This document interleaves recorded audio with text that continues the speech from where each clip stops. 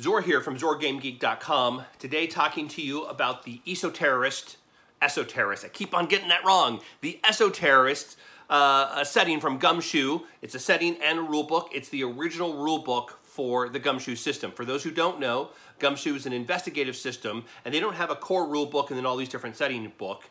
Each book expresses the rules that and modifies and adjusts them to amplify and to make it fit for that setting. And so it's this elastic set of rules that modify and just change from setting to setting to meet those settings needs. Today, Esoterrorists. If you want to learn more, go to zorgamegeek.com/esoterror, E-S-O-T-E-R-R-O-R. I want to talk about campaign structures, the adventure structures for the Esoterrorist campaign. It is set up to work very much as a rip from the headlines. Think your Law and Order episodes, where you have some event, your Harvey Weinsteins of the world, doing bad things to women. Next thing you know, you have a Law and Order episode about this movie mogul who does bad things to women, gets investigated, and then is convicted. Rip from the headlines. You can do that with Esoterrorists. In fact, I have an article, not the Esoterrorist one, it's about how to create a mystery, a scenario in Gumshoe, zorgamegeek.com/mystery. And I ripped from the headline an article I found on the Washington Post not that long ago talking about how this soldier was trying to ambush or have an ambush happen on his squad because he'd become a member of a satanic neo-Nazi cult. If that doesn't scream a role-playing game adventure, I don't know what does. Satanic neo-Nazis. Perfect bad guys, because we all know what to do with Nazis. You punch them. Okay, so you rip that from the headline, and so with your Esoterrorist game, you are agents, your players are agents, and they get activated. They don't necessarily, they're not all in the same place. They have day jobs, and they're secret agents, and they do things all, wherever, and the Ordo Veritatis, the Order of Truth, will call them up and activate them and say, we're assembling your cell, your team. You're going to meet here and get a briefing from your Mr. or Ms. Verity. That's the code name of your briefer. You don't know their actual identity. And then from there, as a team, you're going to go to the location. So it may be nearby, it may be far away, depending on your operational security parameters. And you're going to do the investigation. So your scenarios can be sort of a one-shot. You have a beginning, middle, and end, and you push right through it in a 4-hour session. Or maybe it's a 2 or 3 session arc, or maybe you want to have a big long session of campaign almost that spans a year.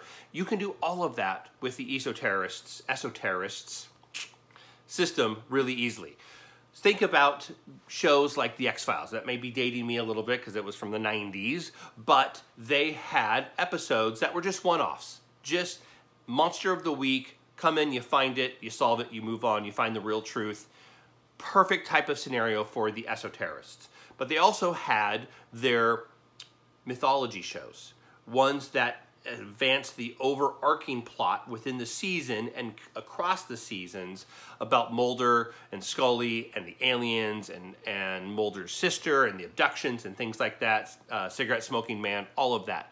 You can also do that where you have these cells of Esoterrorists and you have mother cells and daughter cells and split-offs and all that sort of thing, and you're trying to find your way up to the top of the pyramid to dismantle a large organization. So this game system, this setting, allows for a bunch of different ways of putting together a game. Also, if you're doing that Monster of the Week, you could have completely different characters each time you play because you're activating these cells and these members, you're coming together, you're doing an investigation, you're having your veil out, and you're done and you're moving on. And you're not worrying too much about the long-term effects of exposures to Outer Dark entities, to the Outer Dark, to the crazy things that's going to affect your sanity and slowly drain it over time, and the effect that might have if, let's say, the Esoterrorists find out your day job and find out, oh, hey, you have a spouse and you have kids. Sure would be a shame if something happened to them. That's more of a campaign, multi-session, longer area, longer term type of scenario. Within the Esoterrorists book, they also identify a different campaign frame. Rather than coming together, having your briefing, and then going someplace else, they call it station duty, where you are stationed in an area that has persistent threats from esoterrorists. They have persistent threats, or the Ordo Veritatis has verified that the membrane, the veil that separates our reality from the outer dark reality, is really thin. And they suspect, but they don't know for sure, that there's a cell working and is spreading information, spreading irrationality, spreading anti-vaxxer, religious fervor, these sort of things, irrational stuff to thin for some sort of greater purpose. And your job, you're assigned to a station, you're assigned to a certain geographic area, and hey, if you're going to be there for a year, that means your family has to come with you. And you have to have a cover story. What are you doing there? What's your job? You all of a sudden get assigned there from out of town. Maybe there's some locals you read in, you recruit them in, so that maybe some of the players, but then other players are coming in. But you have families, you have connections, you have friends, and that makes that campaign frame much more personal, much more individual, because you're stuck in place. You're not just flying in, doing your business, and flying out. And that also makes what I think is the most, not the most, an interesting aspect of the arc of how you're supposed to tell your stories in the Esoterrorists is the veil out.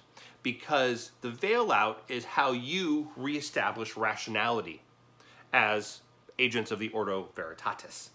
You are trying to explain away this irrational stuff that for sure happened. There's an outer dark entity that nobody's supposed to know about that has come into your world and is doing crazy things and inspired other people to do crazy things, and they're a real threat. But if other people know about it, then it makes it easier for them to come through. So you want to nix that. What is your cover story, and how do you spread that to the local population when crazy things keep on happening? Think about Buffy the Vampire Slayer. Again, I might be dating myself from the 90s. I'm a Gen Xer, okay? Where they're in this location and all these monsters are coming through and her friends kind of know about it. I didn't watch it enough to know whether or not the greater community kind of was like, why is there all these werewolves and vampires and devils and demons coming through town? No, those aren't real. Your job is to veil out and to provide that cover explanation. The Stranger Things with the laboratory, the Department of Energy or CIA or whatever, they have their cover story that they get everyone, all the kids and the adults to adhere to about what was happening, that it wasn't really the Upside Down that was being accessed, it was some other story. That's your veil out. And how do you do that if you're established in an area and thing after weird thing happens and you keep on patting it down and you got to do another story and you're always at the center of it? People aren't dumb. How are they going to figure, aren't they going to figure out? Do you have to read them in? Do you have to move them out of the area? You can't kill them though, because that thins the membrane. That, my friend, is the Esoterrorists. If you want to learn more about Esoterrorists or role-playing games in general, go to zorgamegeek.com and Esoterrorists, zorgamegeek.com/esoterror, ESOTERROR. Thanks for watching and listening. Please hit like and subscribe. I know it's YouTube, like and subscribe. What can you do? Also, links below. Thanks for watching and keep gaming.